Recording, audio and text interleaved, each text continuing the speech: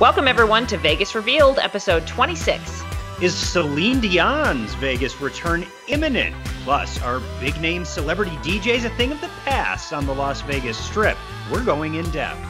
Now, we interview Melinda Sheckells, who recently wrote an exclusive article for Billboard, and it talks about a new theater coming to the Las Vegas Strip. Could it be a game changer? It's all coming up on Vegas Revealed.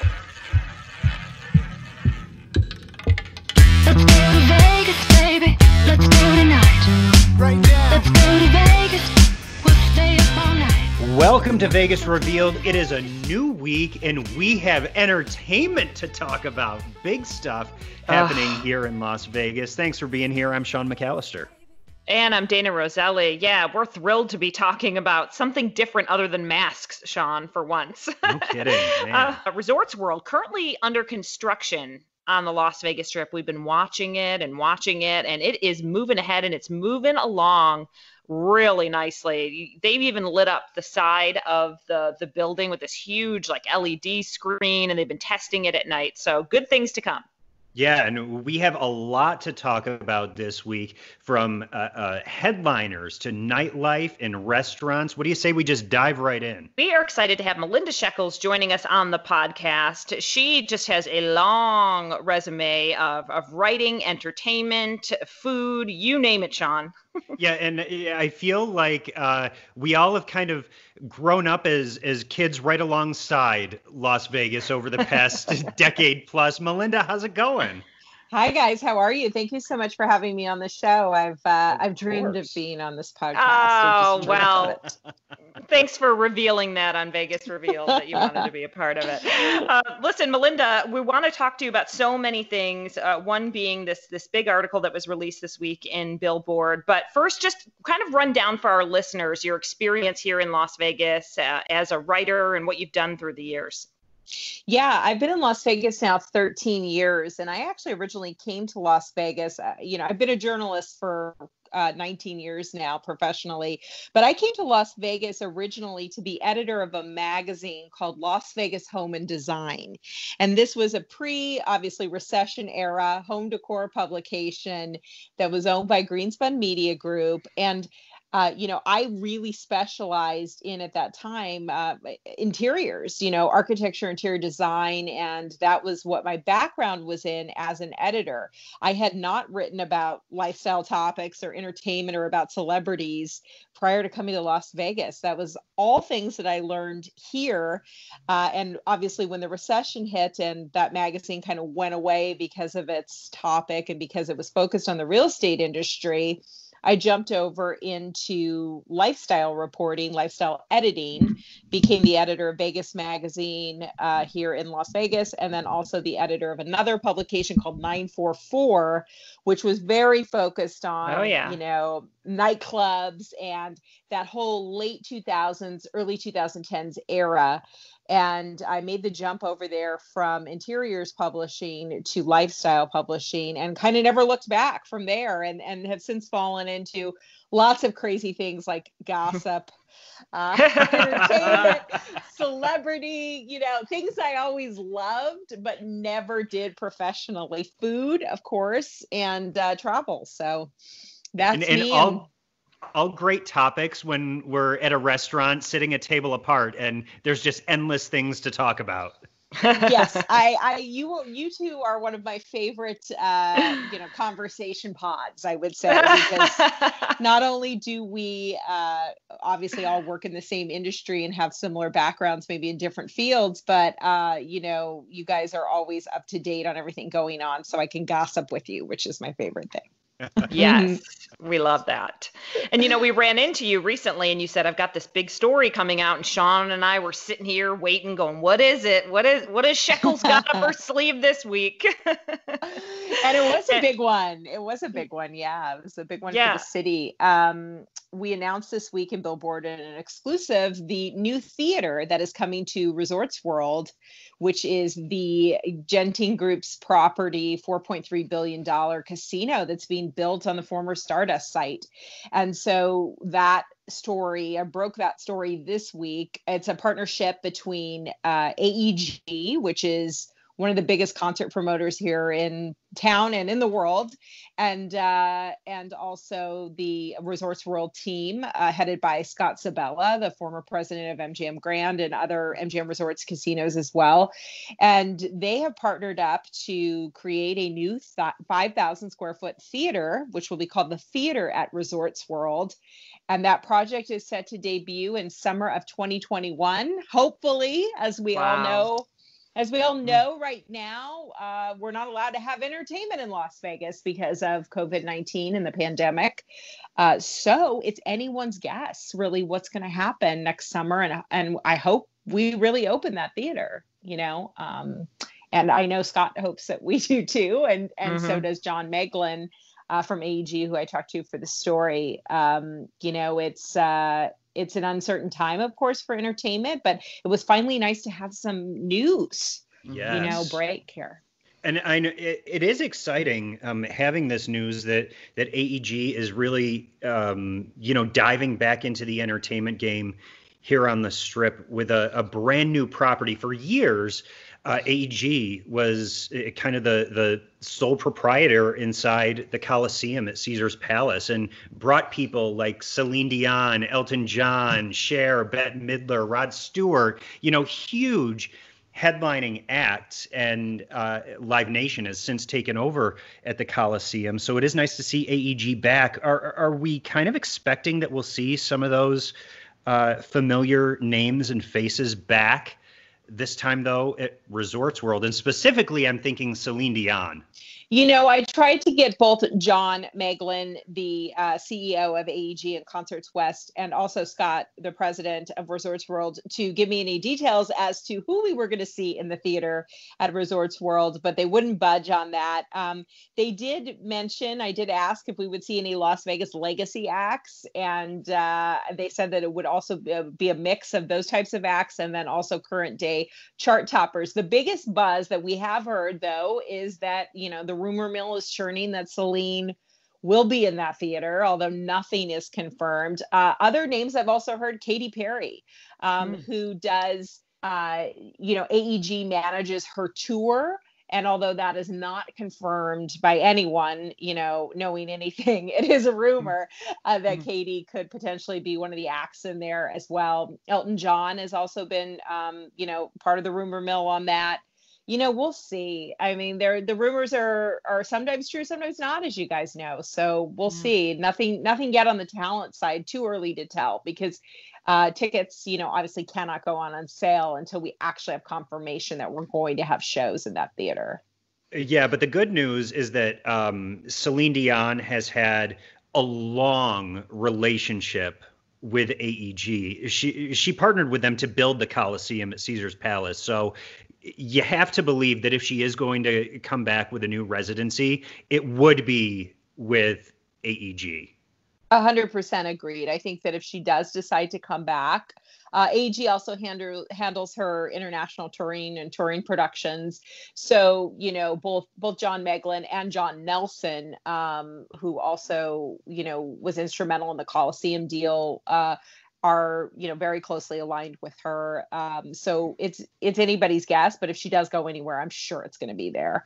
So that's super exciting. And they also, let me know that they have capabilities for sporting events and conventions and all sorts of things, different types of live events in that space. It'll be, it looks very similar almost to Park Theater. When I saw the renderings, I thought it looks very similar to Park Theater.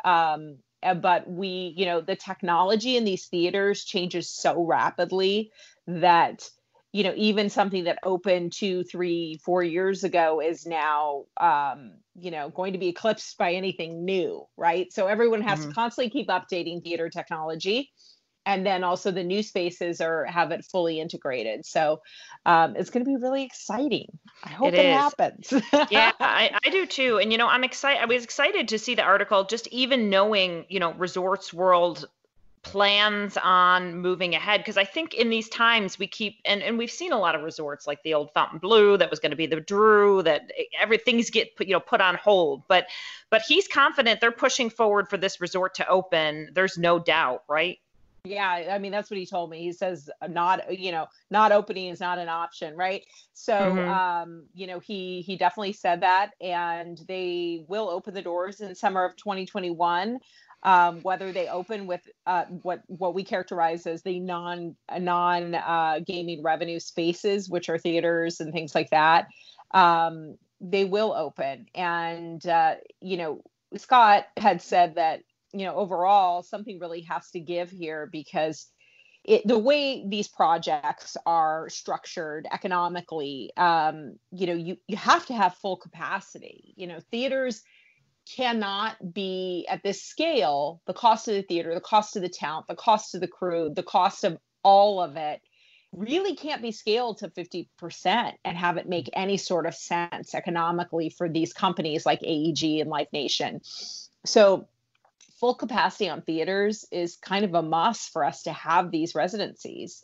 And that's been a consistent thing I've heard across town from everyone, when we've been talking about entertainment options. So I'm interested to see. That's going to definitely be it's a decision between Gaming Control Board and the governor, really, about what's going to happen. As much as the casino operators, want to have a large stake in that decision, it really is up to those two entities.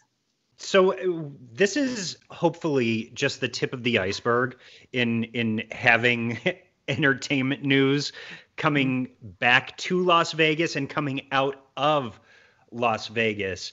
What else do you have in the works? What are some of the other scoops that you can give us, Sheckells? Wow.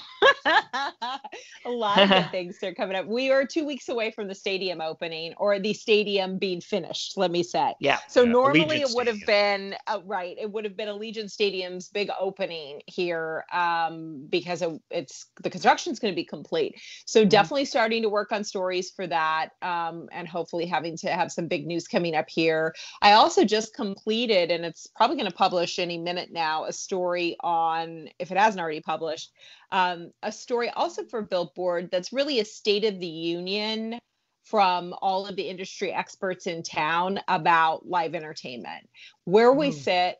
And it's really positioned, obviously, Billboard is positioned for people in the entertainment industry, in the music industry, and also as a huge consumer crossover too.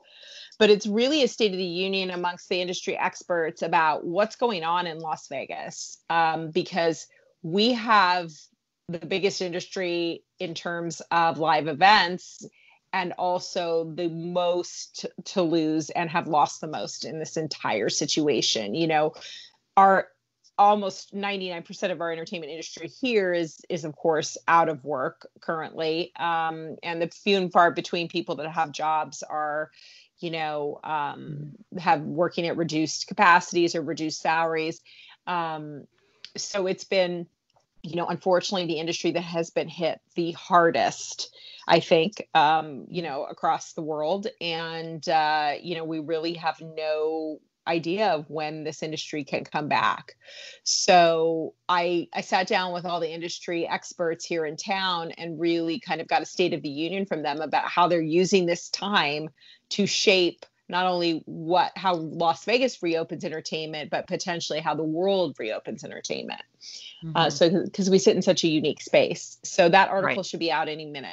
9 weeks I worked on that article. Oh my gosh. Can you so imagine? what's the consensus there? How was the feeling? Did they feel positive, or is it really just the unknown? Because Sean and I talk all the time, and it's like, a lot of times, in our profession, we base things off facts, but during this time, it just seems like there's just not a concrete answer. It's a lot of we hope, or this is what we think, and this is how we see it. Yeah, the article changed so rapidly, which is one of the reasons why it's been in the works for 9 weeks, because the information was constantly changing. Some people, I even had to go back twice for interviews. There is a Las Vegas COVID-19 events committee that was started by Pat Christensen at Las Vegas Events, and it gathers 40 plus entertainment leaders from around the city in different sectors. So not just entertainment, sporting events and, concerts and stage shows and things like that. It's a committee of all these people, and they discuss what their plans are, what their opening plan is going to look like. They brought in consultants to discuss sanitization and queuing and protocols in terms of that. But it is a wait and see. I mean, we have no idea until the Gaming Control Board and the governor gives a green light to gatherings when we will ever be able to be in a theater together again. So that's really what it comes down to. It's wait and see. And, just kind of, I think it ebbs. I think the mood, though, ebbs and flows. Some days I've heard the mood is good and optimistic. And then some days, considering all of the setbacks that we've had recently with phase 2 to phase 1 and all this other stuff, I think then the mood gets a little scarier for people. Yeah. And kind of another prong to the entertainment here in Las Vegas is obviously the nightlife. It's a big revenue driver that is not currently able to operate. On the nightlife front, what kind of changes are? I mean, is it given the fact that theaters can't operate at half capacity? I imagine nightclubs are kind of the same way. They count on packing those spaces. Are we going to see a huge shift in Vegas nightlife too? Well, presently, and it's so funny, I lived in Las Vegas 13 years, even as a reporter, and I never even had a contact at the Gaming Control Board. And now I talk to the Gaming Control Board literally at least once a week, if not more. Like me and the analysts from the Gaming Control Board are like on a first name basis now. He probably wonders where I came from. She just appeared out of nowhere. So presently where we're at with nightlife is nightclubs have been allowed to reopen, but had to rebrand themselves as lounges and pools. So day clubs are now pools only, and nightclubs are now lounges only. So the differentiation and classification between a lounge and a nightclub is that a lounge, you don't have a center, your centerpiece is not talent. So in a nightclub, people are there to see a show, essentially, just like they're in a theater. So at a lounge, the DJ is not front and center, and it's not billed talent. So you're not basically kind of selling tickets to a concert there anymore. Because we were in a stage where, you're going to go see Calvin Harris at Omni on a Friday. You're basically buying a concert ticket for that show. That's not happening anymore. Sometimes the DJs are not even present in these lounges. They're kind of hidden in a corner or behind. It's such a shift because, like a couple of months ago, it was totally the reverse. So they're kind of hiding the DJs away. People are not there. They cannot dance or congregate in a space that's not their table. They do serve alcohol. They do serve food in most instances now. And I noticed, I went to one of them, and what I noticed was people were actually interacting with each other within their party versus being on their phone all the time. So that I thought was a positive, because people were happy to be out and happy to be with their friends. And people weren't just sitting there filming the DJ. Now, what that does to talent deals, though, is on the business side of it, most of the nightclubs that had major talent deals have exercised the force majeure clause, which means act of God, meaning that they've had to basically put all those things on hold, all the contracts on hold and wipe them out because of unforeseen act, which is COVID-19.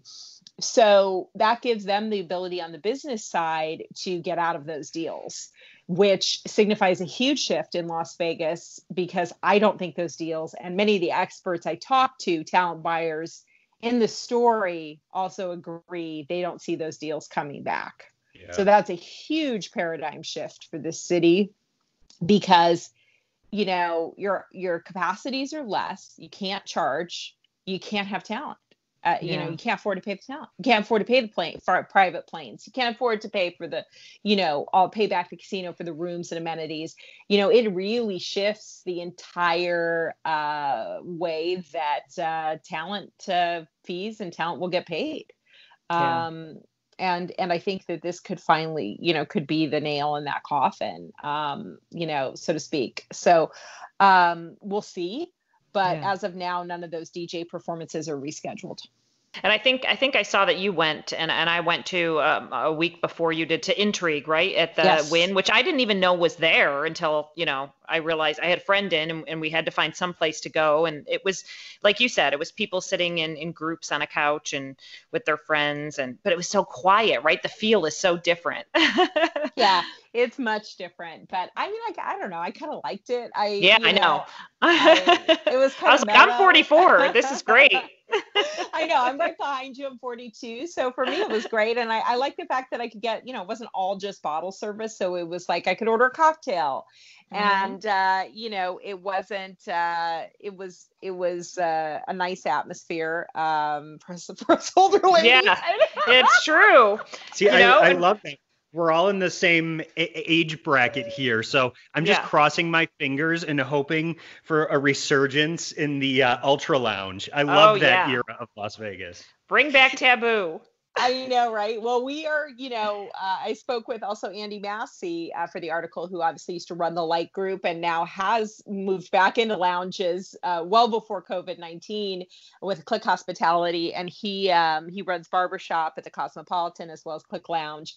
And, his places are popping. I was there over the weekend, and he already served food. So he was in the clear on the bar shutdown. And, it feels comfortable. It doesn't feel empty distanced. It feels good. And there were people were loving that they were out. They were very happy to be out. So across the board. Yeah. Well, another I don't know, category area that you cover a lot is food. It's been one of those things where during this whole thing, a lot of restaurants have been able to open and deliver and have pickup and all that, and then they've opened and they can only be at a certain capacity. So, what have you noticed in that arena? I noticed that a lot of people that own restaurants, run restaurants, still say even though they're open, they're suffering. Yeah, it's hard to gauge because we have had a lot of, the restaurant community here is so strong in terms of, the locals have really, really built up following for, kind of a dozen or so restaurants that have a very strong following. And those restaurants like Esther's Kitchen, we were talking about, Sparrow and Wolf, their business has been very, very good. They're very small restaurants, though. Esther's Kitchen, I think, is only allowed to have like 30 people right now. So they're cutting half their capacity, did a lot to them, unfortunately, in terms of, service aspects. You even with the reservation now, you probably got to expect at these smaller restaurants to wait 30 to 45 minutes for your table. Depending on who gets up before you, there's a level of patience you have to have. And I think everyone's been pretty good about it, but, you have to kind of go into it, that mindset that you're not dealing with, a ship that's running on all its engines right now, so you have, as customers, and I'm an educated customer, so I understand these things. I just hope everyone else is cutting them slack, because of the fact that, you can't just expect to walk in and be sat right away, because, patrons stay now. It's their only activity. It's their only diversion. I think that restaurants on the Strip are probably hurting the most from what I've seen, is because, not having as many tourists, and then also having to have cut capacity, because, some of the larger restaurants, they seat 300-400 people. Like, look at Tao. Tao is not yet reopened. Tao is one of the largest, highest grossing restaurants in the city and has not reopened. So that's an indicator to me that those high volume, high grossing restaurants are maybe the ones that are in most peril in terms of being able to rebound, because they survive on volume. So, that's something I think we're going to look at and see more of. And what I've been seeing in other cities too, like Chicago was a city I was spending a lot of time in because I was working on a project there. And a lot of their very famous restaurants have announced permanent closures. Some of their biggest, most award-winning restaurants are just not reopening. That community was hit really, really hard by COVID and the closures. Las Vegas, we've been, staying the course, and I think, some will fall, unfortunately, but we haven't seen a lot of closures yet, permanent closures. So what do you think once we are able to get back to more of a sense of business as usual here in Las Vegas and start to welcome people back, what do you think is going to be the biggest change that we see in the city? Wow. The biggest change. Okay. I definitely think that the biggest change is going to be, how people relate to the casino and non-gaming amenities. I think as we reopen, we'll really see the full impact that non-gaming amenities have on casinos. And that's kind of something what Scott said was, we're not able to do a model now where we can survive on gaming alone, right? Which is essentially what we're in phase 2. We're trying to survive on gaming alone. So as we reopen, we'll really see how dependent we were on entertainment financially, because it's going to make the biggest difference. That's going to be the big jumping point. And some of my sources even said, which, is mind blowing. A casino will do 50% more business on a weekend when there's a residency show in-house. Wow. So that's huge numbers. Like the casino, the entertainment affects the casino floor. It's not the other way around.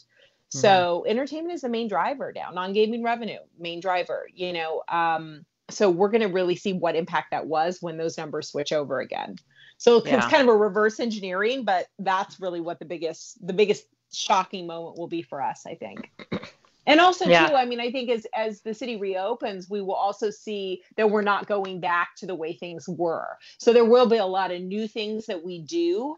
Like this is fascinating too. I was over at Venetian Palazzo kind of doing a walkthrough the other day of their changes on the casino floor. And at any time, they need to be able to tell the gaming control board how many people are actually in the casino. Wow. And that was never a thing that they had to do before. So they actually have to count heads now as they come in. So the eye in the sky is counting heads now. And if they have to shut down again at any moment, they have to be able to tell the gaming control board how many people are in the casino. Yeah. That was wild to me because we never thought that was happening, right? We never thought that they were actually counting the people that came in the door, but now they have to. Yeah, I notice a lot of pressure on the staff, to keep people wearing masks and doing counts, like you said. So it's a change for everyone that's back to work too. Okay, Melinda, before we let you go, so Sean and I usually do our secret tips at the end of the show. We have a lot of listeners from all around the world. We're big in Australia and Canada and the UK. We have a lot of people that obviously think about, they visit a lot, and some are putting their trips on hold a little bit or saying, well, okay, I'm going to come in the fall. But do you have any tips or anything that you recommend if someone was to come to Vegas maybe in the next 3 months? Is there a couple things that you've seen, experienced, heard about that you think maybe they should hit up during this time that could make their visit enjoyable and maybe something different, maybe an old standard? Yeah, I would say what I like to do, okay, even when I have people coming or even things that I like to make, everything to me is a travel itinerary. So even like my Tuesday is a travel itinerary. I mean, I really, I think it's fun to play Vegas by the themes, play it by the themes. So maybe divide your trip up and one night you're going to have the old Vegas experience, right? So then visit, a great steakhouse like the Golden Steer, or go down to the Mob Museum, or, go to the Neon Museum and really kind of see Vegas through the decades and through the ages. And then one night you're going to want to do kind of, artistic Vegas, right? And experience and take a look at and really keep your eyes open for the things that you might not be noticing. There's a lot of hidden details in Vegas that people just walk right by, especially, oh my goodness, at the Palms when it was open, the art collection was so fantastic. Or even at at Aria, the art collection, keep your eyes open for the art and the little details when the art collection is so amazing. And I feel like people kind of walk by that stuff because they don't really realize what it is and they're looking at the machines. And there's so much detail in our environments here in Vegas that just goes unnoticed. And in if you don't have a lot of other entertainment options like shows and such, it's a great way to kind of play games with yourself in the environments, in the casinos, and discover things that you may never have known were there. Right. So those are Great. Those are some things that I love to do. And by all means, if you're in Australia and you're coming to Vegas and you want to hit me up for a recommendation, my Instagram is at Melinda Sheckells. There you go. Easy enough, right? And you'll also notice on Instagram that if Melinda is doing a themed night out, chances are there's an outfit that matches the theme. Yeah. There is always an outfit that, man, I am very big on gimmicks. As someone once said, Melinda, you love a gimmick. And I do really love gimmick. It's very true.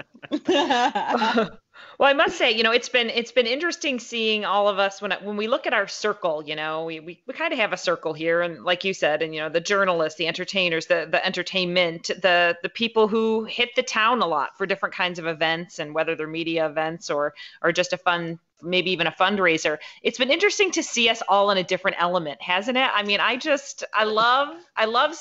learned so much about our group, that we can step back, but we're so, at the beginning, we're just so confused on what to do with ourselves. Don't you think? Yeah. Oh yeah. I mean, for the last 13 years of my life living in Las Vegas, I've been going out 5 to 7 nights a week, and that all changed. I now go out maybe, now that things have loosened up a little bit, or maybe won't be loosening up a little bit anymore. I'm averaging about 2 to 3 nights a week, but for a long time I was 5 to 7 nights. So for me, having more time, at home has been very interesting. But I do miss seeing everybody. Mm-hmm. It's always like, there's still so many people to see that we haven't seen. So hopefully we'll be all back together very soon. Fingers crossed, and hopefully it'll be for a big concert and a night out at a bar. That's what we can all hope for. Melinda, thank you so much for joining us. We appreciate your time, your insights, and your scoops. Thank you so much. Anytime. Yeah, and as Melinda mentioned, she's on Instagram, Twitter, Facebook, and she loves playing, concierge. So if you ever have questions you want to ask her directly or read some of her articles, you can check her out on her socials. We'll make sure to tag her when we push the podcast this week. Yeah, Melinda's always a great resource, and obviously always good for conversation, too. That's for sure. We talked a lot today, and I thought it was a good interview and a good chat. We hope that we informed all the listeners on kind of what's going on here in Vegas when it comes to entertainment, nightlife, food. It's those are our main things. It's what we thrive on, Sean. Yeah, so keep it here on future episodes of Vegas Revealed, as we have developments on all of those. Yes. Have a great week, everyone.